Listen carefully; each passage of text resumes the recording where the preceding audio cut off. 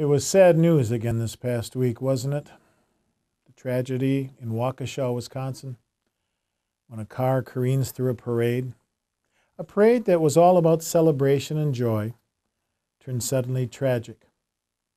I was listening to a radio talk about that the other day, and the announcer said something that really struck home. You don't leave home to go to a parade and not intend to return. You don't leave in the morning not figuring that you wouldn't be coming back. You're going to have a good time, enjoy it, and then return. But such wasn't the case for many. And we pray for those who are injured that they recover, and they actually recover mentally as well from this tragedy. But the fact is, when she was mentioning that on the radio, I thought, are we prepared for times like this? Are we prepared to meet the Savior? Because we don't know when that time will be.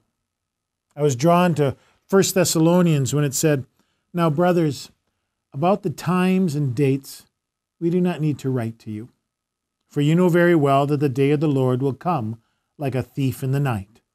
While people are saying peace and safety, destruction will come on them suddenly, as labor pains on a pregnant woman, and they'll not escape. But you, brothers, are not in darkness, so that this day should surprise you like a thief. You are all sons of the light and sons of the day.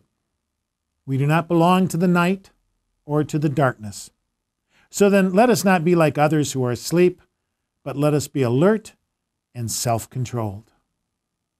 We think about it. Let's be alert, knowing that at any moment God could come in glory. But what a wonderful time that will be as we are prepared for his coming.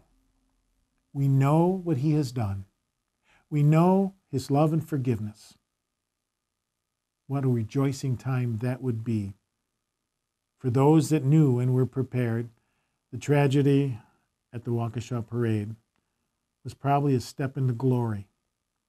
For many, maybe it's just a reminder for us all. Let's get ready.